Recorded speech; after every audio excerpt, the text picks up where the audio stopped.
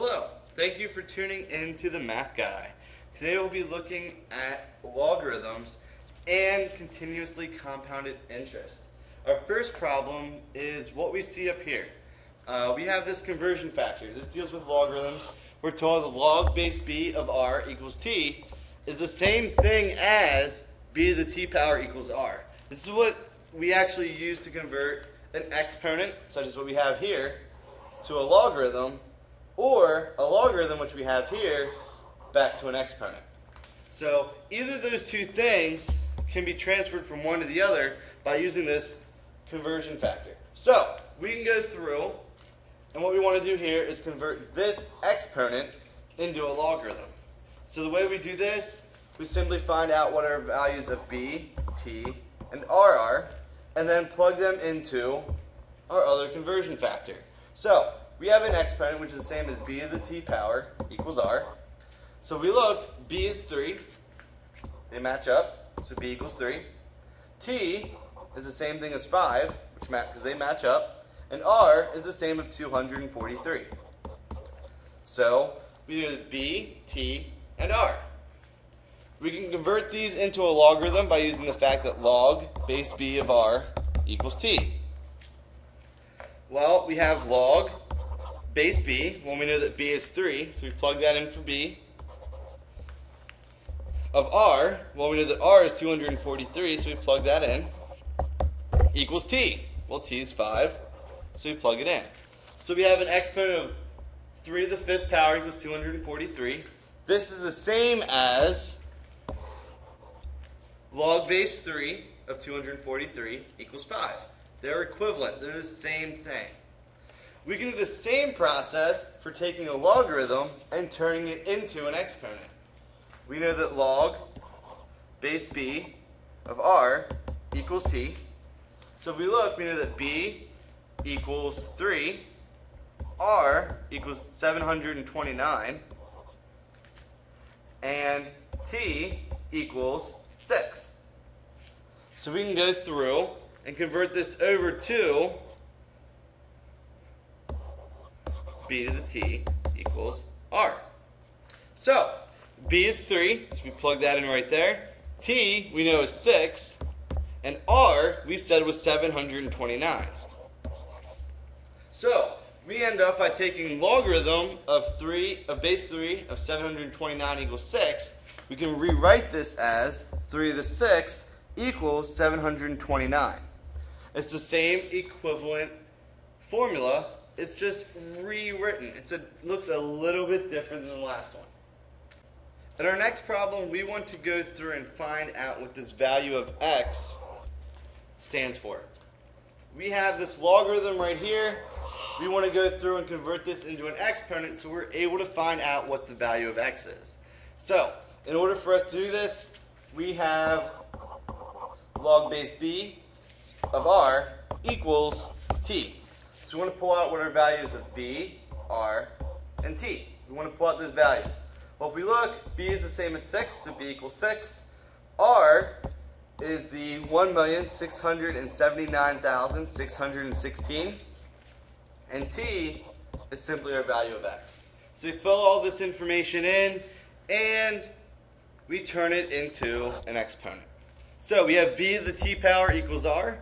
B is 6 raised to the t power, well, t is x, equals r, which is 1,679,616. So there's many ways we can go through and do this. If you have a power table, you can actually go through and find out which power of 6 equals this 1,679,616. If it's a perfect power, you're golden. It's on that list, as long as your list goes high enough. If not, you have to fall back on some guessing and checking, unless you actually know this power mentally in your head. If you do, even better. But I admit, I don't know it.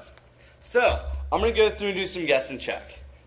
The best way to start, just pick some number. I'm going to say 6 to the 5th power. On my calculator, I'll type in 6 to the 5th, and I'll see what I get. Well, 6 to the 5th is equal to 7,776. That's a little bit of a ways off, about 1.6 million off. That's really not too close. So let's try something more like 6 to the 7th power. Type into your calculator 6 to the 7th power. We get an answer of 279,936. Well, that's a little bit closer, but if you look, it's still about 1.4 million off. We're getting closer. We made a big bump here in raising our power by 2. So let's just bump it up by 1. We'll do 6 to the 8th.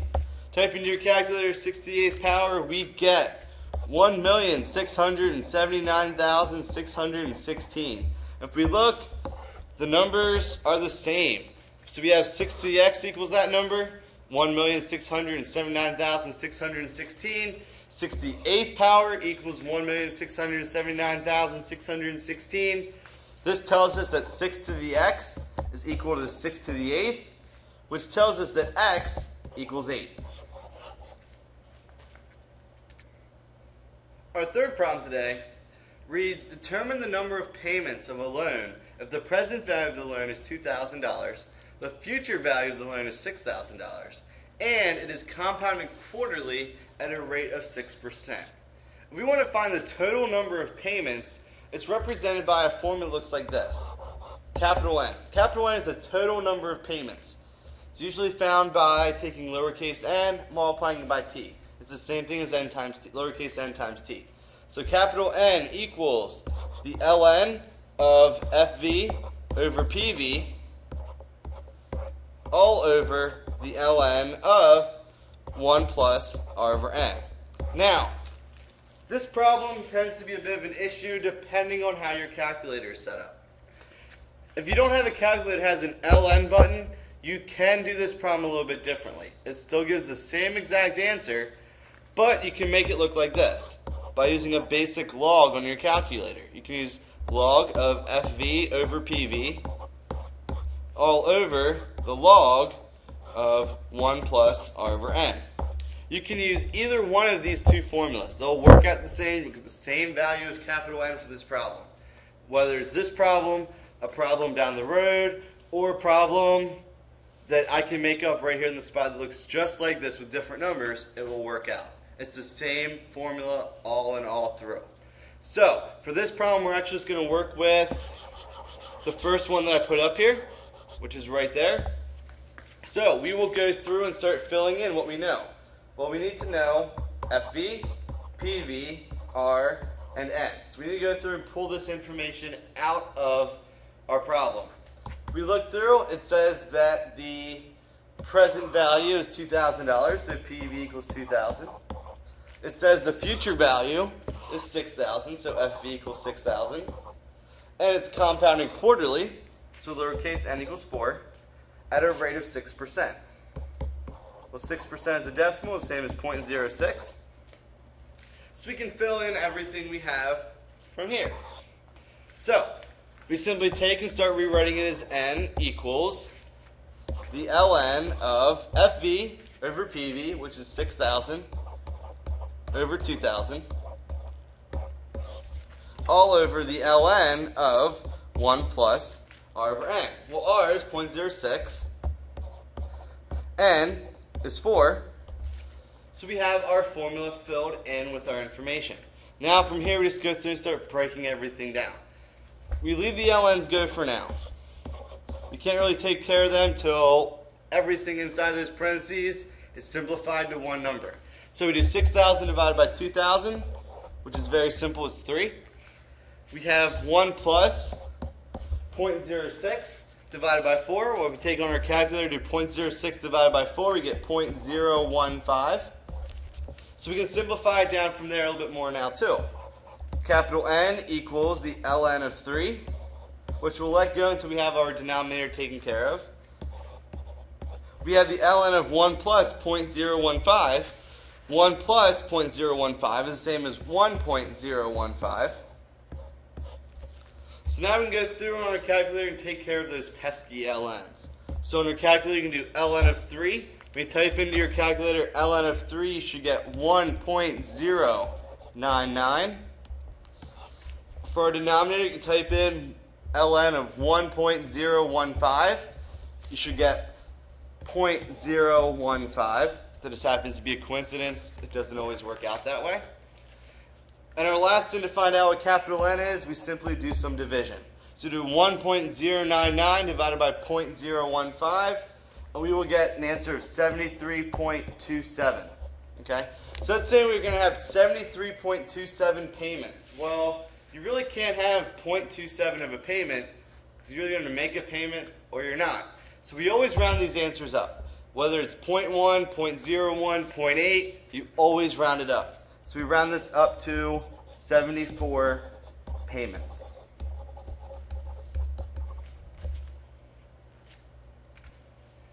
Our last problem for today is one of my favorite types of problems. It uses one of my favorite formulas of all time, which is A equals P times e to the RT power. This is used for any time you have a problem that says it's compounded continuously or continuously compounded. This formula is one of my favorites because it reminds me of shampoo. Kurt? Alright, so we go through. Some of this information is things we need to pull out. Some of it is just a different button on our calculator. So if we look, A, that's the amount that we're going to have after it's compounded. So that's going to be our final answer. That's what we want to find in this problem. P, it's just like all the other times we had any value of P. It was our principal, the amount of money that we had. This is going to be the same as how much we deposited in the bank, which is $5,000. E, this is a little button on your calculator. The same as the number 2.18. So this is actually just a button on your calculator. So don't worry about it. It's easier just to use that button because it takes care of everything else you have to do for you. So we also need to know R and T, which are just like the last times we had R and T. R is your rate, T is the number of years. So it says that it's 3.5%. So R is 3.5%. 3.5% as a decimal is 0.035. And it says after 1 year. So T equals 1. We have all the information. We plug everything we have into our formula. So A equals P, which is 5,000, times E, which I said just leave as E. It's just a button on your calculator. It's easier because it gives you a more distinct answer than what I just gave you as an estimate for that number. Raised to the 0.035 power times 1. So we start going through and breaking things down as at one step at a time. A equals 5,000 times E. Well, 0.035 times 1 is the same as 0.035. We go through. We simplify that down. We now take care of any exponents we have. So we have A equals. We take and leave 5,000 as it is. We find the button E on your calculator. If you ever need help with that, you feel free to contact me. Ask someone else. Some of your friends might know how to do it. But it's usually located near the button for your ln that we used in the last problem. So we go through, we type in E, we raise that to the 0.035 power. We get an answer of 1.036. Our last step to get our final answer, 5,000 times 1.036. Do that multiplication, we get $5,180. Okay? The more decimal places you have right here, the more exact your final answer is going to be. But for this problem, $5,180 is pretty accurate for me. Thank you for tuning in. Remember to check back again soon for more videos by me, the Math Guy.